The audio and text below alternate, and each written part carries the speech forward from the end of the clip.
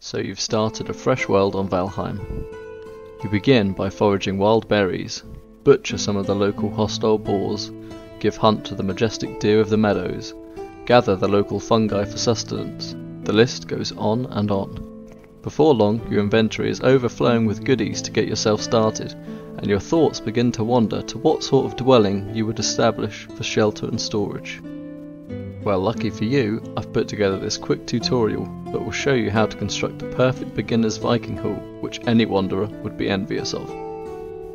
Before we get started, however, if you're already full of loot, then find yourself a bit of flat land where you intend to build. Throw down a workbench and a couple of chests to stash your things away in, and get chopping wood. For this build, you will need a minimum of 260 wood, so a couple of visits to the nearby forest to get a few log piles placed near where you want to build, and you'll be all set. Firstly, let's start off with this floor plan and the base of the walls. For this you'll need 108 wood, which is made up of 50 wood for the walls and 58 wood for the floors.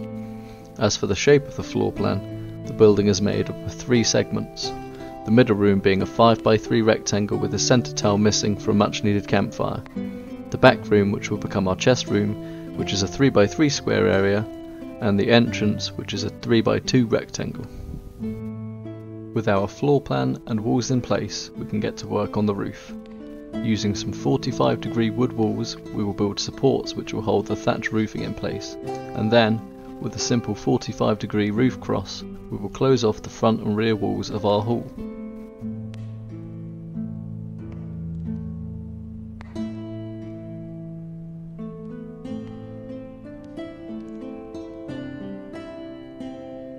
Next, it's time for the thatch roof to get put in place. It's as simple as using the snapping points of the 45-degree wood walls which we've already put in place, and then using some inverted 45-degree wood walls to close up the gap on each side.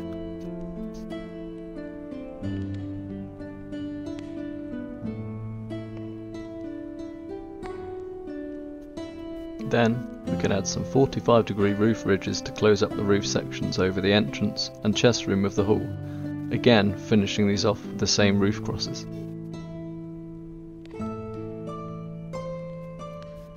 It's then as simple as applying the same logic to the larger main room of the hall, throwing up some thatch roof sections, some more 45-degree wood walls, and then closing off the roof with more 45-degree roof ridges. But be sure to leave a gap above the centre square of the main room, which will allow us to put a chimney in for our fireplace.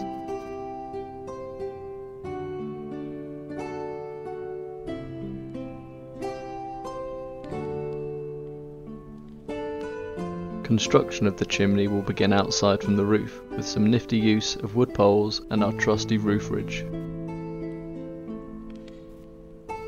Back inside the base, we will support this chimney top by building up some wood poles from the floor around the campfire. The chimney is then completed by using some wood walls to stop any smoke from collecting in the roof of our Viking hall.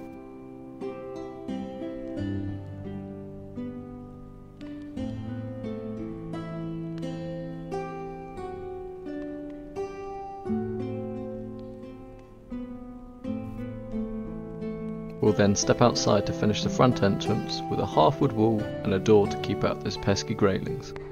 From here it's as simple as placing a handful of 45-degree wood poles to add some aesthetic supports, a couple more roof crosses and some beams to add finishing touches to the windows, and hey presto, your Viking hall is complete.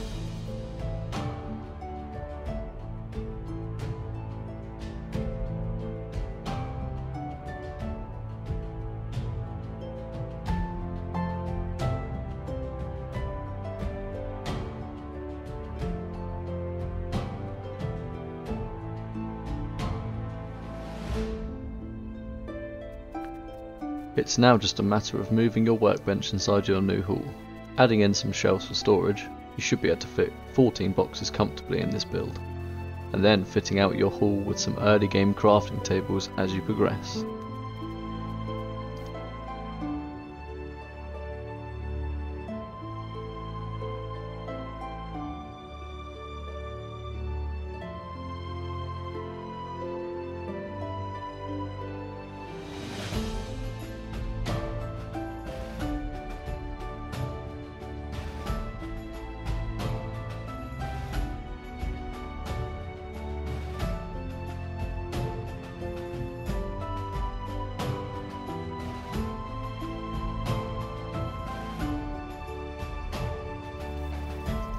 Thanks for watching my tutorial.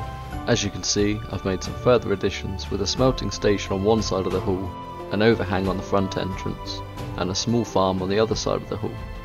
Your imagination is the only thing limiting what you can do with this to expand this quick and easy starter base in Valheim.